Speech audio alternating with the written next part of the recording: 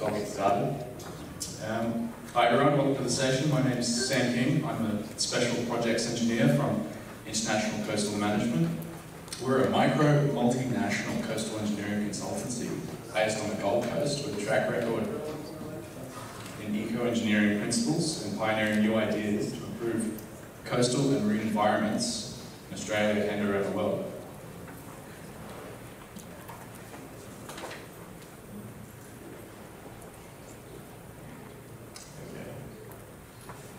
Unfortunately, Bobbie Corbett wasn't able to make it to the symposium this week, so I'll be presenting today. This is the first of 5 integrated, complementary and cooperative academic and industry talks on leveraging the science to position the Great Barrier Reef restoration as the global benchmark. The other 4 talks as part of this series will be this afternoon from 4 p.m, starting with Robert Corbett1 from Vital Places, who will be discussing catalyst infrastructure and place-based visions for the Great Barrier Reef restoration. At 4:15, Professor Roger Tomlinson, who is the Foundation Director of the Griffith Centre for Coastal Management, will be discussing the academic role. At 4:30, Angus Jackson from ICM will be discussing implementation strategies to deliver solutions and manage impacts. And finally, tomorrow at 9:45 a.m, Paul Nieder of Raiseworth Capital will outline collaborative funding processes and how easily we can use them to leverage existing funding and raise new funds at a scale. I implore each of you to also go to their talks this afternoon and tomorrow morning. Before I talk in more detail about the other 4 sessions, I'd first like to talk about what we mean when we say leveraging the science to position the Great Barrier Reef restoration as the global benchmark. Or, in other words, how we can best compile and make use of our existing and growing world-class knowledge base, collaborate, and in time develop and implement effective and innovative solutions, and finally, deliver good outcomes with net positive impacts that are great for the reef, great for the people, and great for the restoration projects around the world. To explain this further, we need to talk about the moon. Or more specifically, how in 1969, we managed to land people on it and then return them home safely. To achieve such an undertaking required a broad spectrum of specialist communities, such as who we have here today, and scientific, engineering, and medical fields. A massive multidisciplinary collaboration of our best people and minds. Their work was then applied to a process, define the objective, compile the data, progressively test, monitor, learn, and upscale prototypes with agile adaptation until they did achieve their goal. The spinoffs, legacy, and return on investment was widespread and beyond what was foreseeable at the start of the project. This led to the term Moonshot Project, an ambitious, exploratory, and groundbreaking project undertaken without any near-term benefits, but huge long-term returns.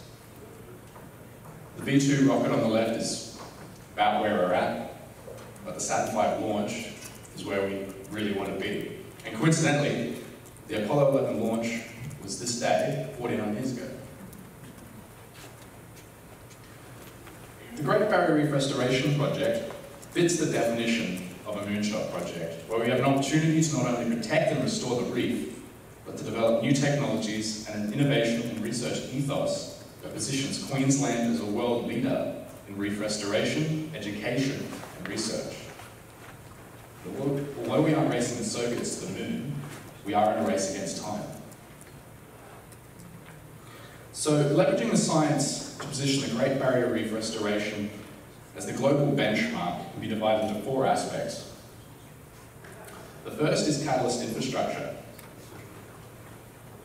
Catalyst infrastructure is a component of a smart infrastructure strategy that ensures that funding and investment into the Great Barrier Reef restoration delivers targeted outcomes and accelerates growth and business cases that are good for the reef, good for the people, and good for the industry.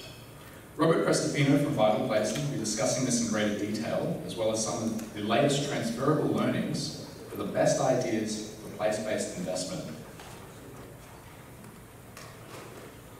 The second aspect is the academic role, which is the creation of a knowledge hub, where our own massive multidisciplinary collaboration to compile and expand our understanding and knowledge of the Great Barrier Reef, encourage collaborative research, and to improve how we train science, engineering, and business graduates to communicate, work together, and establish future research pathways.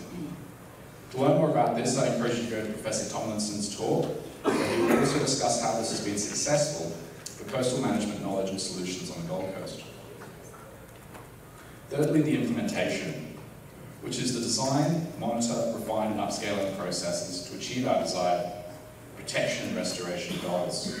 How we can utilize an industry-friendly knowledge hub to progressively develop new solutions and technologies for reef restoration in a way that would reduce risk, monitors and manages impacts, focuses on learning, and leads to world-class practical restoration outcomes, legacy, and spin-offs. This will be discussed by Angus Jackson from International Coastal Management this afternoon.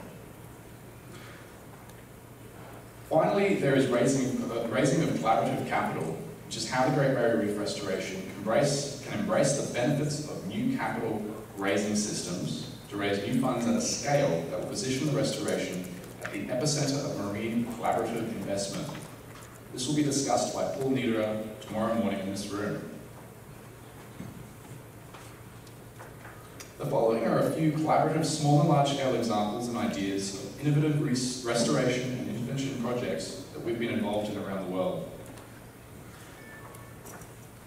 The first is a small-scale project in the Maldives. In 2014, we worked with a group of marine biologists who were wanting to deploy a cluster of small artificial reefs for restoration. We provided the design advice to ensure stability and durability. And the result was the trial of a reef that otherwise likely may not have happened or may have failed sooner than preferred.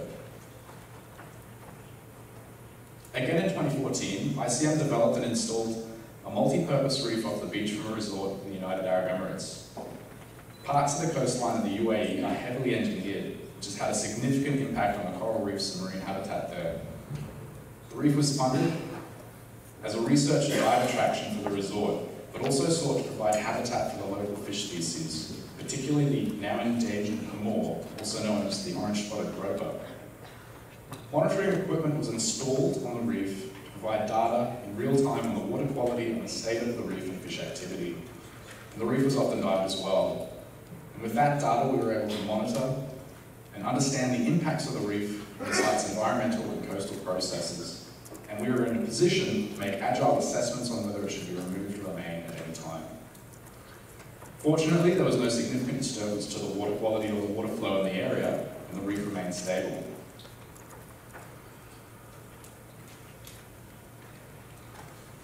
Within 6 weeks, a mature endangered hamor had discovered the reef and moved in. And over time, juvenile hamor have also been observed, as well as a small school of tall-fin batfish to the delight of its divers, the reef's divers, and the resort. Although only a small-scale trial, the reef was evaluated to be a net positive impact to the area, restoring only some of the lost habitat. The knowledge gained from the trial, though, was then able to be fed back in to further improve the design of the reefs for restoration, to better understand and manage our impacts, and to help direct upscaling in a methodical manner. A significant amount of knowledge and control can be gained when good monitoring is in place, which can be used to develop progressively more effective solutions with wider and more positive impacts. Further, the reef demonstrated how good outcomes for habitats can be achieved when investment is from groups with values aligned with reef restoration. In 2010, ICM and EcoCoast Engineering, a consortium spin-off from ICM, teamed up with the diving and education charity Tawasul for the GEMS World Academy annual Week Without Walls program in Dubai. The program involved teaching 20 students about the field of coastal management and the significant role that marine ecosystems and reefs have in the United Arab Emirates and globally. The students were also taught about the basics of artificial reefs for habitat restoration and creation, with a design competition run to select a reef to be built. Two reefs were then installed off the coast of a Jumeirah Beach hotel, with the students returning to the site often to carry out fish counts and surveys to monitor the performance of their creations. Programs such as these are good examples of how education can and should be incorporated into the Great Barrier Reef Restoration Project to engage with and inspire the next generation of specialists and to encourage interdisciplinary collaboration to solve real-world problems from the bottom up. Another great example of how multidisciplinary collaboration and agile adaptation can bring about innovative solutions with global spin-offs is the Narrowneck multi-purpose reef on the Gold Coast. Narrowneck is an isthmus that separates the Nerang River and the ocean, and the beach had a history of high erosion during storms. Under growing pressure to prevent a breakthrough of the river and to protect the beach, and with no conventional options being affordable or appropriate, the unprecedented reef was constructed in 1999. Not only has the reef acted as an effective coastal protection asset, but it provided exportable knowledge and world-class experience in spin-offs. Additionally, the reef has provided great marine habitat attracting snorkelers and diving, and in fact it has been scientifically assessed and verified to be a productive marine habitat. The final example is a large-scale international collaboration to address the GBRRP, which in this case isn't the Great Barrier Reef Restoration Project, but the Great Big Rubbish Raft in the Pacific, also known as the Great Pacific Garbage Patch. 80,000 tonnes of plastic floating over an area of 1.6 million square kilometres in the Pacific Ocean, which is about 4.5 times the size of the Great Barrier Reef. One solution being developed by the Ocean Cleanup Group to solve this monumental challenge involves the use of, to put it simply, a massive floating filter that passively gathers the debris which can then be collected. Initially failing to gain traction as a radical idea in 2013, as it was beyond the technical bounds of existing products, the project has rapidly progressed through continued prototyping, ocean trialling, field monitoring, research and upscale testing. The project now has the knowledge base, technologies and products to commence cleanup this year. The cleanup of the Pacific Garbage Patch is a great example of how an agile and innovative research and engineering process can rapidly turn what was once a radical, socially driven idea into effective technical solutions to challenges of a very large scale. The following is an example of one such radical idea. Sediment runoff is a major threat to coral reefs. Could a purpose-built technology derived from silt curtains protect a reef at very large scale? The challenge of investigating and progressing a radical idea such as this one is complex, multifaceted, and the pathway to delivering solutions can be unclear. But with a good process, we can navigate to outcomes successfully. New ideas come with big questions. How effective would such a curtain be? Would it be net beneficial to the reef? Can it even be built, and for how much, and who would fund it? What do we need to do to answer these questions? We need a process and a framework to leverage our existing world-class knowledge base, create a massive multidisciplinary collaborative framework for delivering world-class and place-based outcomes that are good for the reef, good for the people, and good for the business case. Our impacts need to be weighed against the complete loss of the reef. And if you would like to know in more detail about how we can do this, I implore you and others about how we can leverage the science to go watch the other talks about how we can leverage the science to position the Great Barrier Reef restoration as the global benchmark.